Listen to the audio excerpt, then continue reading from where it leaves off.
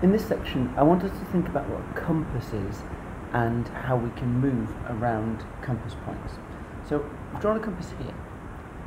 What a compass shows is where you are in the world. So, our Earth has a top, which is north, and it has a bottom, which is the south. If you're facing north and you look to your right hand side, that way, you'll be looking to the east. If you're facing north and you look to the left hand side, that will be the west. So if we think about a map with Britain or England in the middle here, this way to the west would be America, over the sea here. This way to the east would be Europe, then Russia, China, etc., etc. To the north would be the North Pole, to the south will be Antarctica and the South Pole. So that's how a compass works. We can then look at placing someone or something in the middle of a compass. Here, I've got a little Lego person. I think my son told me this person's name is Weasel.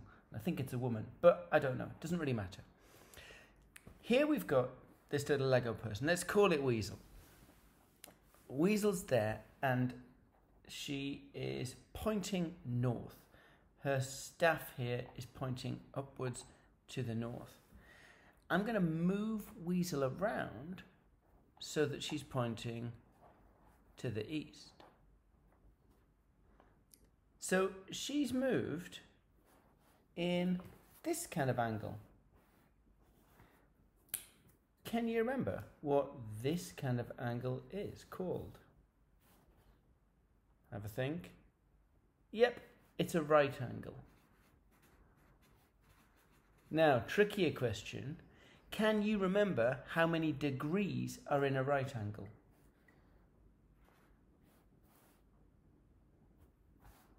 Straight up, straight down, so joining with a perpendicular line, we've got 90 degrees in a right angle. So, what we've got here is Weasel turning 90 degrees. She's turned exactly a right angle. Right, here's a question for you. This is question number 1. I've got Weasel. She's pointing up to north. I'm going to turn her past east all the way to south. How many degrees has Weasel turned? She started at north, she's gone to east, and then she's gone all the way around pointing to south. Think about it. 2 lots of a right angle. So we've got a 90 plus another 90. Work that out. Write it down somewhere. Excellent. Here's your answer.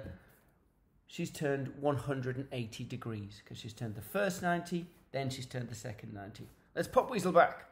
Okay, Weasel is still pointing north.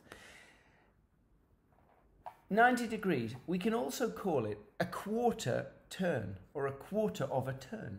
Because if you look at the compass, it's split into 4 quarters. 1 quarter, 2 quarters, 3 quarters, 4 quarters. If Weasel turned all the way around, 1 quarter, 2 quarter, 3 quarter, 4 quarter, she'd be back where she started. 1 whole. So this would be a 1 quarter turn as well. Sorry, that's not quite as clear as my Sharpie, is it? 1 quarter turn. So, I'm now going to say, which direction will Weasel be pointing if I turn her 3 quarter turns? We're always going to turn to the right here. So which direction will she be pointing in if I turn her 1, 2, 3 quarters? Have a think. Write it down.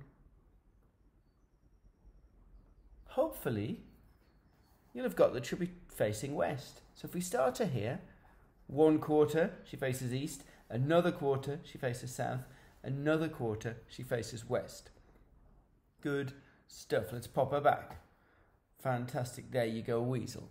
Now, sometimes it's quite useful to see this yourselves. So what I'd like you to do is you can pause this video now and have a look at the main maths video where you'll see me in my garden moving around, facing north, facing south, facing east, facing west. And all I want you to do, I don't want you to do the actual questions on that, but I just want you to have a look at it and see if you can have a go yourself. Pick out 4 sides of your room, north, south, east, west, and have a go at moving around with that. So you'll go and do that? Excellent. And I'll see you back here in a few minutes after you've had. Okay, the next thing I'm going to talk about is direction. So the different direction that something could be moving. We can talk about the direction something is turning if we remind ourselves of how a clock moves. So I've put on here, I've drawn a clock that would probably be 2 o'clock. Shorthand will be pointing to around about the 2 and the longhand will be pointing up to the top to the 12. Just think, which way do the hands of a clock move? Have a little think about it. Do they move this way or do they move this way? So do they turn always to the right or do they turn always to the left? Have a think. Yep, you're right. They always turn to the right. So just like we did with Weasel, when Weasel was moving, she was always turning to the right. So what we can say is she was moving in a clockwise direction, exactly the same way that a clock goes. If we'd moved Weasel in the other direction, the opposite way to the way a clock moves, we call that anti-clockwise. So now I want you to draw a person or an animal, as long as it's standing up. So I'm going to draw a stick person here. She's got a happy face and she's got curly hair. Good stuff. My stick person is facing